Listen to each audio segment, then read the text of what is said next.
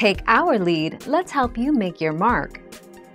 Our goal is your satisfaction. Let us show you the way. Athletes must meet at least the B standard in order to enter the 2020 U.S. Olympic Team Trials marathon event.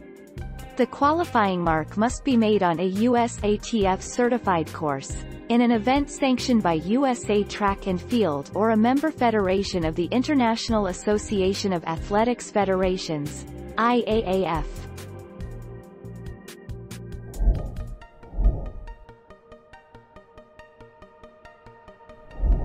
Make your mark, take our lead. That's too bad. They should be running the mile instead. The 1,500 meters has been part of the Olympic program since 1896, reflecting the French origins of the modern Olympic movement and its founder, Pierre de Coubertin. But the mile, just 109 meters longer, is a far superior experience for athletes and spectators.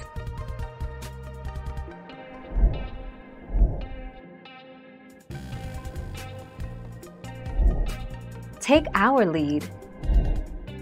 How to watch gymnastics trials. The final day of competition and medal ceremonies for both men's and women's events will be broadcast live on NBC.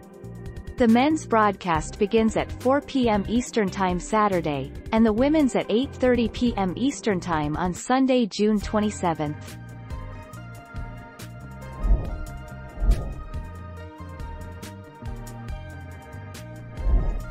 Take our lead. According to the International Olympic Committee's official rules, there is no single age limit for the Olympics. However, each sport's international regulatory body governs the rules of their respective sports, including age eligibility. Some federations allow very young athletes to participate in the Olympics.